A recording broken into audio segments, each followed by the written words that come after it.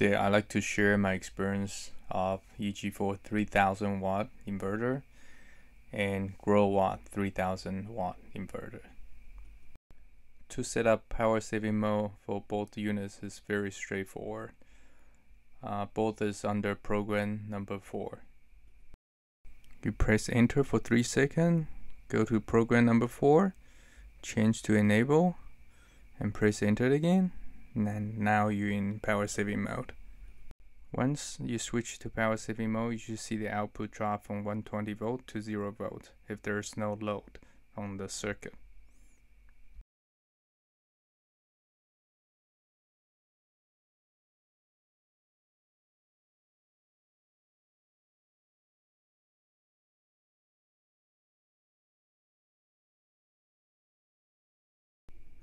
To disable power saving mode, basically you just go back to program 4, then disable it.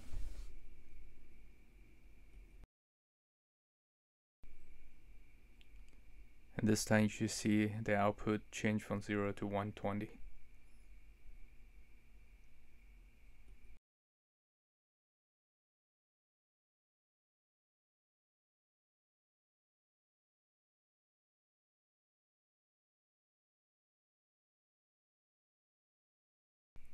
The way power saving mode works is that it will send a pulse to the circuit and see if there's any load on the circuit.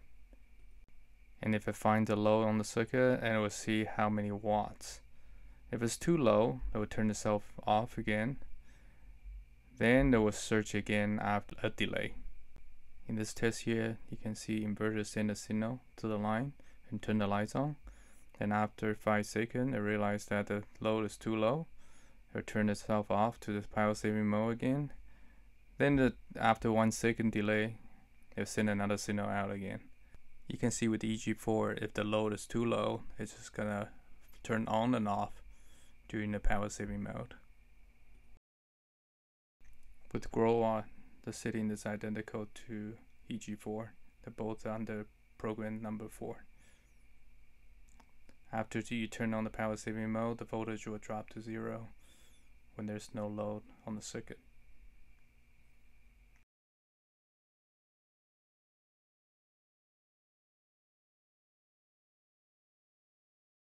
The idle consumption for the Growatt is slightly higher than EG4 during the power saving mode.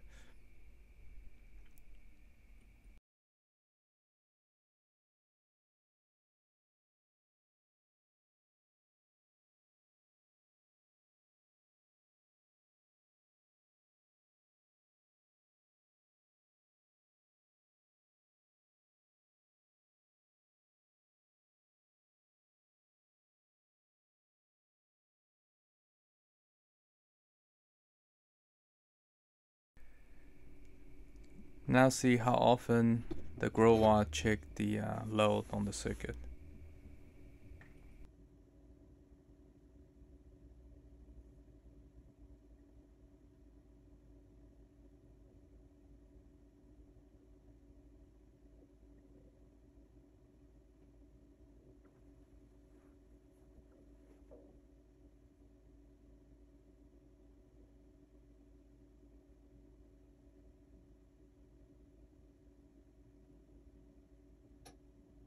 And we can see clearly that EG4 send a pulse to the circuit every second.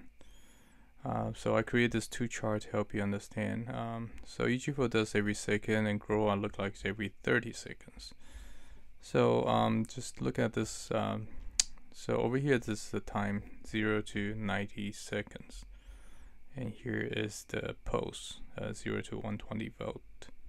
For EG4 pulse every second until they find a little load. And once they found a load, it will stay for 5 seconds. And if this load is not meet the criteria, I don't really know the internal setting for both inverter. My guess probably they set it at 100 watt. So when that happens, if it's under 100 watt, it would turn itself off again, and it will send a pulse again after 1 second. So since we apply a little load in our experiment, I have the little work light My guess is about 30 watts or 20 watts, something pretty low. That's just to show you guys the on and off. So in our experiment, it turned itself, the inverter turned itself back on again for 5 seconds and realized the load is too low. I go down and go up and down like this. I mean, there's a pros and cons about this setup. Pro is that it's very responsive. If you apply a load right away during the power saving, the inverter will turn the power on right away. Almost right away. I mean, slight delay because it's 1 second.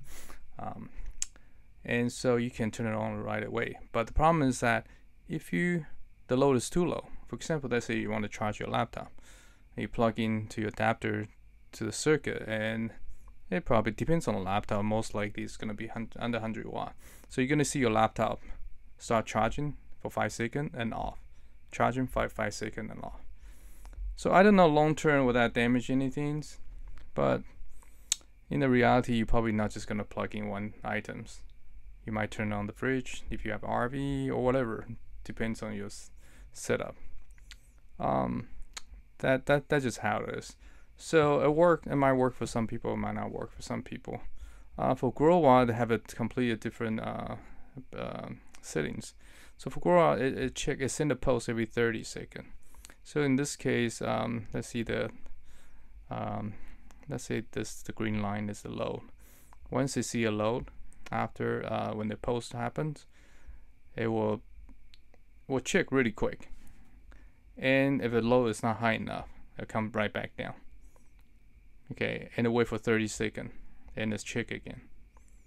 And they could keep doing that.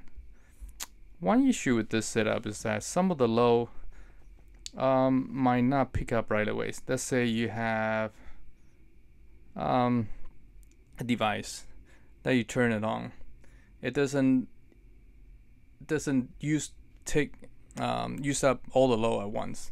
It might have a delay. It depends how the electronic design or electrical appliance design. It might not have, for example, you plug in the fridge, it might not turn on the compressor right away. So the fridge might just use like 50 watt, right? And so instead of with the EG4, you wait for 5 seconds. They only wait for like less than a second.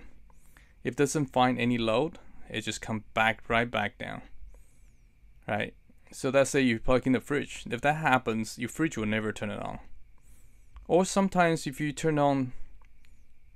plug in something over here, let's say at 10 seconds, the inverter won't turn on because the next pulse is at 35. So you basically, let's say you plug in something and nothing will work. And you have to wait for, in this case will be 25 seconds, from 10 seconds, 35, 25 seconds. You have to wait for 25 seconds for the pulse to happen, and then it might turn on. So I found this Growatt is a little bit less reliable. But good thing about Growatt is that the idle consumption under non-power saving mode is a lot lower. It's only 42. In the power saving mode, it's actually not too low. It's 36. The difference is actually it's only 6 watt difference. If you have Growatt, I recommend you just, since I don't think the power saving mode is all that reliable on Growatt. If I'm you, I would just turn it off on Growatt. And for EG4, depends on your situation. I think it's a good idea to turn it on if that works for you. Only problem is that with the EG4, you have the idle consumption is 63 watts. It's actually 20 watt higher. That's actually pretty high. If you're gonna use inverter all the time, I recommend you get a Growatt. For me, I have my EG4 installed in my RV. I have a limited of battery and limited of solar. So for me, I need a maximum the power saving. And with the EG4, since they pulse every second, it works fairly good, at least for my application. For everyone, it might be a little bit different. When it comes to power saving, both inverters are not perfect. At home, I have a Schneider XW Pro. With the Schneider, it doesn't call power saving mode. They call surge mode. So if you look at the picture, they give me 2 options I can set. The first option is maximum surge watt, which means that if you have a load on the circuit that's over, in my case 50 watt, if you have over 50 watt, the inverter will stay on. If your load is under 50 watt, it will turn itself off. So with the Schneider, the idle consumption when the inverter is off is about 15 watt. It's really low. And when the inverter is on, it's only 50 watt. And this is a split phase inverter. So it's pretty amazing. But for the price, you pay a lot more. So mine is $6,000. I pay $6,000, and for mine, and only, it's only 6,800 watt, 6 kilowatt unit. But with the Schneider, since it's a how do you call that? The low frequency. I think it's called low frequency. It has a coil in there, and so it can handle a lot more heavy load. So it can like surge like to almost over 10,000 watt for like a minute or two. So it's a great unit. It's very efficient, except it costs a lot of money. But for my home, since I use that all the time, I decided to purchase that. So for my RV, I use EG4, since I don't use RV as often as I should. So yeah, EG4 works out great, and the price is excellent, and I'm really pleased with that purchase, and it does everything I need to do, except there's some learning curve. Same thing with the other Schneiders.